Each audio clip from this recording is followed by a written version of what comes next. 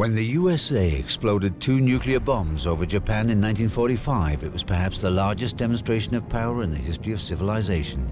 But there was more to follow, for the devastating explosions over Hiroshima and Nagasaki were just the starting point of a desperate arms race between the USA and the Soviet Union. And during the next 40 years, the nuclear stockpiles of the superpowers would grow at an alarming rate, leading on several occasions to the world being so close to a nuclear war. It wasn't until the end of the Cold War that thousands of nuclear bombs were disarmed and the world could once more breathe easy, at least for a while. Today, the number of countries with atomic weapon arsenals is on the increase, and the likelihood that terrorist groups could any day get their hands on this technology is greater than ever.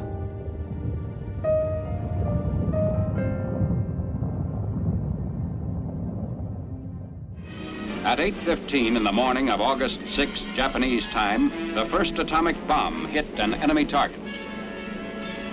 The bomb was aimed to explode above 0 point. Here is the pictorial record of the result. At 0 point, directly beneath the explosion.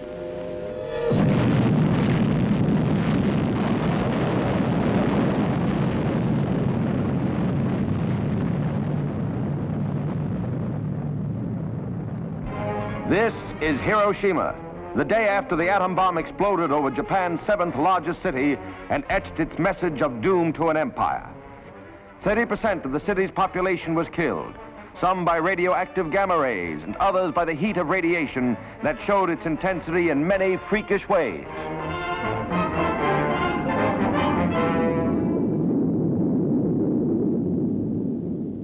After the destruction of Hiroshima and Nagasaki, Japan surrendered unconditionally and World War II came to an end. At the same time, the usage of such bombs was the culmination of a huge military science program conceived a few years earlier. Back in December 1938, it became clear that Nazi Germany had worked on developing an atomic bomb. And so concerned was Hungarian scientist Leo Szilard about this, that when he escaped from Germany, he contacted his former mentor, Albert Einstein. Szilard was faced with this problem of having to, in effect, cross from science to politics, and he didn't know how to do this. And so he went to his friend Albert Einstein, who was a public figure, very well known, and asked Einstein, how do we do this? What can we do? Because we have to get a message to President Roosevelt. He warned Roosevelt that the Germans seemed to have some sort of project going. It wasn't quite sure for what purpose. And in fact, they did have such an atomic bomb project functioning at that time. At first, American President Roosevelt was reluctant towards Einstein's and Szilard's warnings. But in December 1941, when Japan attacked Pearl Harbor Naval Base, Roosevelt speeded up development of the so-called Manhattan Project. Once it kicks into gear, it's a very sort of typically American thing. It's big, it's very dynamic. I think the best example is to say that the Americans improvised an industry as big as their car industry in order to build an atomic bomb. With factories in particularly 3 different places.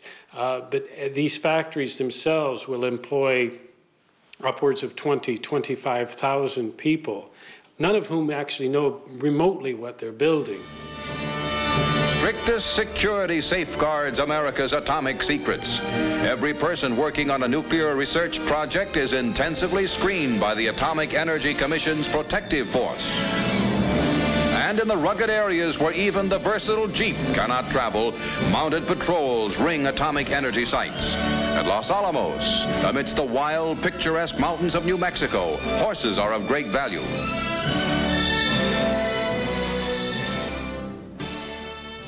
The biggest challenge in the production of an atomic bomb is its major active component, enriched uranium. And even though one single bomb only contains a quantity of uranium the size of a tennis ball, the expense is enormous, as shown when Roosevelt scientists demonstrated the result of their efforts in New Mexico at a total cost exceeding $2 trillion. On July 16, 1945, in the desert near Alamogordo, New Mexico, the first atomic bomb was tested.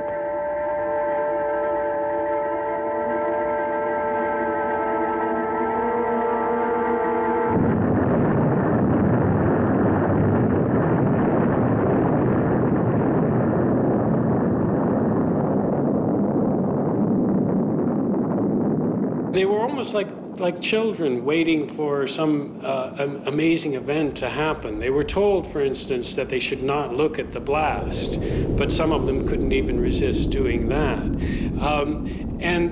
They were absolutely bowled over by this huge conflagration that they had created. And so there was the immediate excitement, but then very immediately after that, you get an almost spiritual reaction to this, because they sense that they have done something which human beings maybe aren't supposed to do.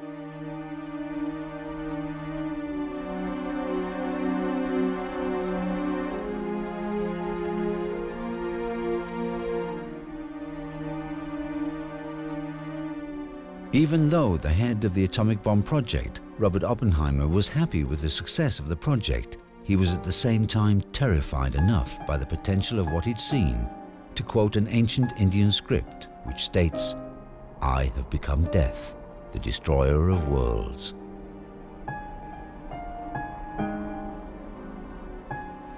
Although war in Europe had ceased 2 months earlier, fighting in the Pacific Ocean still continued with great losses on both sides. Upon the death of USA's President Roosevelt, it was now up to Vice President Harry Truman to decide whether or not to use the top-secret atomic bomb against Japan. The political leadership, certainly, particularly President Truman, wanted to end the war quickly. I mean, there were plans to bring U.S. troops that were based in Europe to the Pacific Front. Those troops were certainly unhappy and almost rebellious about that prospect. There was a great deal of concern that the invasion of Japan would lead to just an incredible number of American casualties. Experts predicted the invasion would last 18 months, cost 500,000 lives. As an alternative to invasion, the generals proposed the atomic bomb. The destruction it would cause might bring a Japanese surrender. Our assumption that they went through major soul searching at the time, and they had to, and they walked the floor late at night thinking should they or should they not use nuclear weapons, is an assumption they didn't have. They merely wanted to end the war fast, and if they had a weapon that would do that, then they would use the weapon. And Truman referred to it in his diary as such, how he thanked God that the United States had developed that weapon and that it would ensure U.S. power in the post-war period. On July 24, 1945, Truman approached Stalin at the very end of a meeting and said to him that we have now a weapon of tremendous destructive force. And Stalin, in fact, did not react at all. He was completely silent. Why? Because Stalin did not want to show that he was scared.